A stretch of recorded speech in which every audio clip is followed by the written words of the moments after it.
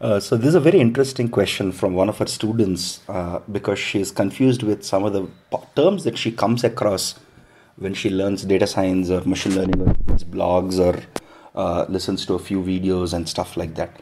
So this is a very common confusion for somebody who is new to the field because there are so many terms thrown around with different meanings and interpretations. And some of these terms come from statistics, some of them come from core machine learning, some of them come from business use cases and stuff like that. So I'll try to break each of them and try to explain them in simple terms so that it would be easier for our students to understand the difference between these two terms. So the first two terms are from statistics. They are inferential statistics and descriptive statistics, right? So in our course, we actually learned most of the important techniques in both inferential and descriptive statistics without explicitly using these textbookish terms.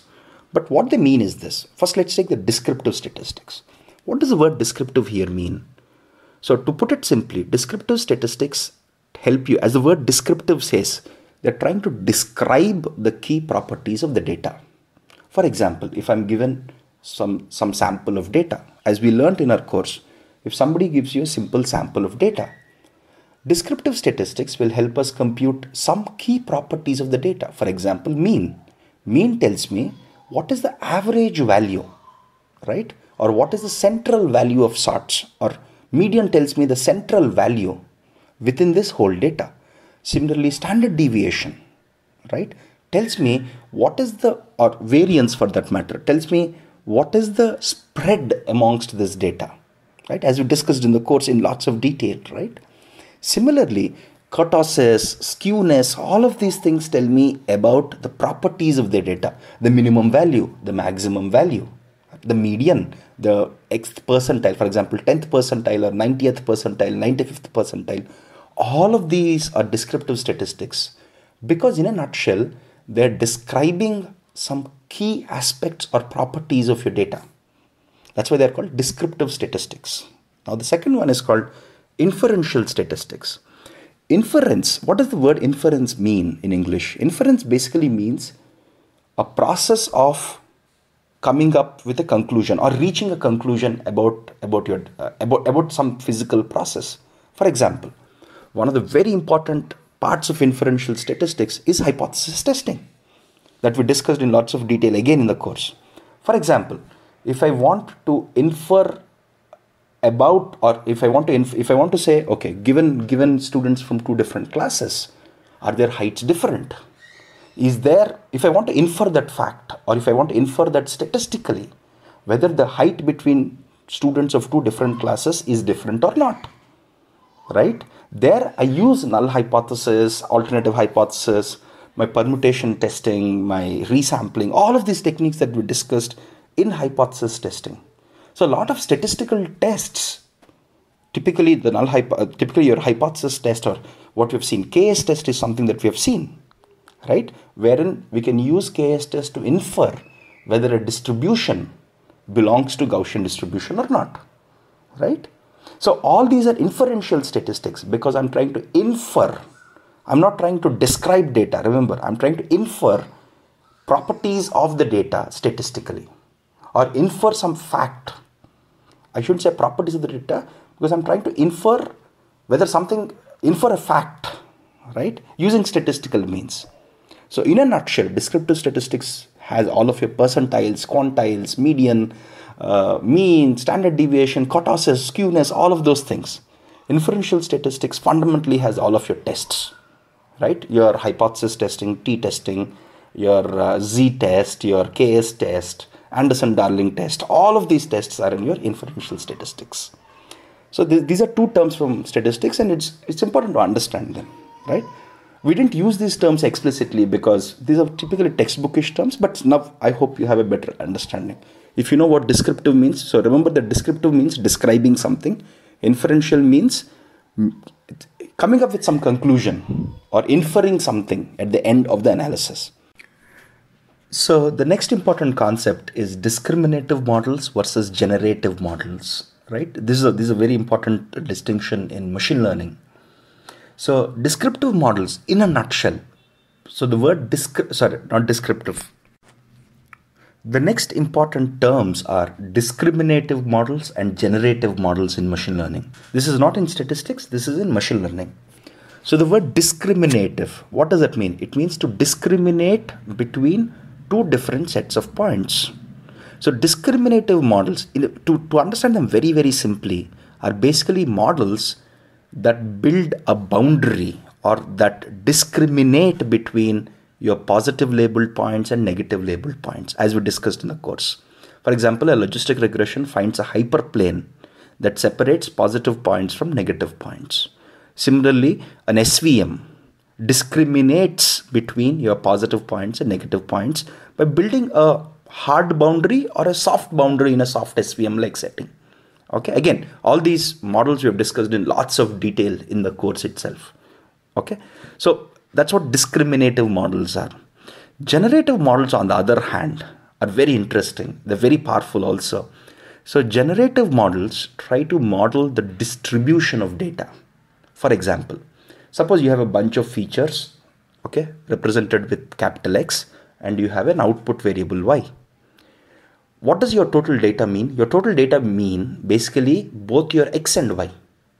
If you can somehow build a probabilistic or a distribution, a probability distribution for your data set, which is if you can build a probability distribution for X comma Y, this is often called as joint distribution, right? Because you're trying to predict. So basically, if you have the probability distribution of X comma Y, basically your total data set, if you have a probability distribution for your data set, right, you can generate more points from this probability distribution. Imagine if I have a if I know the probability distribution of, let's say, a single variable, let's say a scalar value, let's say, if I know the probability distribution of a single scalar value, like for example, let's assume it's a Gaussian distribution with mean 0 and variance 1. I can generate more points from the distribution, right? That's why it's called the generative process. Because if I know the distribution, if I know the parameters of the distribution, I can generate data from this distribution. Similarly, instead of one scalar variable being Gaussian distributed, imagine if I know the distribution of my whole data, including features and output variable. If I know the distribution of my whole data set D, which is a combination of X and Y, if I know the whole distribution, I can generate more data from this, right? So if you are building, or if you're building a probabilistic model where you are estimating the distribution of data, such a model is called generative model, and it's called generative model because once I know the distribution, I can generate more points from this distribution. For example, take naive Bayes, which is a very popular generative model that we discussed in the course. While naive Bayes can be used to classify points as positive or negative labeled points, right? That's one of the tasks that we do, right, with naive Bayes. But naive Bayes is achieving that by modeling the distribution of data, right? That's what it's trying to do. So naive Bayes is a generative model, right? So it's one of the most popular and simple generative models that we come across. Similarly, there is something called a Gaussian mixture models, which is a probabilistic or a generative equivalent of k-means clustering. We discussed k-means clustering in lots of details in the course. So there is an equivalent method called, or a related method, I shouldn't say equivalent. There is a related method called Gaussian mixture models, which is a probabilistic and generative variation to k-means. Okay, that's also a very popular, especially textbooks typically cover that in lots of detail as a generative model, right? So to put it simply, discriminative models build boundaries between positive labeled data and negative labeled data, while generative models model the distribution of data so that you can generate more points from this distribution if you want, right? I hope this is clear. The next term, which is often used in business blogs and stuff like that, basically businessy term or business language, is predictive modeling, which is a very, very broad term. Predictive modeling basically means a model that can predict future outcomes. That's all predictive modeling means. And that could mean your classification techniques, your regression techniques, your time series analysis techniques. Basically, predictive models is a term in business language, which means building a model that can predict future outcomes. Of course, if I build a classification technique to detect, let's say, cancerous cells, if I have a new patient in the future with some tests being conducted on the patient, I can determine whether the patient has cancer or not with a reasonable certainty. So then it becomes a predictive model.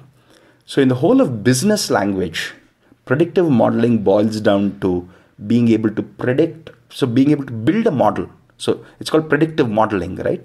So it's basically building models that can predict outcomes. And that includes both classification, regression, and time series analysis. All of these things fit into that framework. The next term that the student asked us is something called as a topic model. So a topic model is a very interesting subtopic in natural language processing, right? So a topic model is basically saying, given a paragraph of text or a page of text or an article, let's say, can I find out what topics does this text belong to? For example, let's say you might have a news article. I want to determine how much of this text is talking about politics, or what is the probability that this text belongs to the topic of politics. What is the probability that this text is talking about sports? Or what is the probability this topic is talking about science and technology? Or what is the probability that this article is talking about business? Right? So your business, science and technology, politics, sports, all these are topics. And given an article, you can map an article to the topics that it's talking about. Either you can map it to one major topic that it's talking about, or you can break it up, right? And say that this article, 90% of the article is talking about politics, 10% of it is talking about business, right? So you can break it up. So topic modeling effectively means being able to assign various topics which are related to a given article in a natural language processing setting. So this is all about natural language or text processing paradigm. So I hope these definitions that our students have asked are clear now with these examples. And it's very easy. I mean, all of us get confused with these terms because we may not use it. So the way I understand these terms is I take the key term like generative. Okay, what does generative mean here? For example, in generative models basically means I should be able to generate data. To generate data, I need to know the distribution of data. Discriminative. What does discrimination means? To separate two things off. Okay, inferential. I want to infer some properties of the data, right? Through null hypothesis and hypothesis testing. Descriptive. It's trying to describe about the data. Topic modeling. I want to find topics in the data.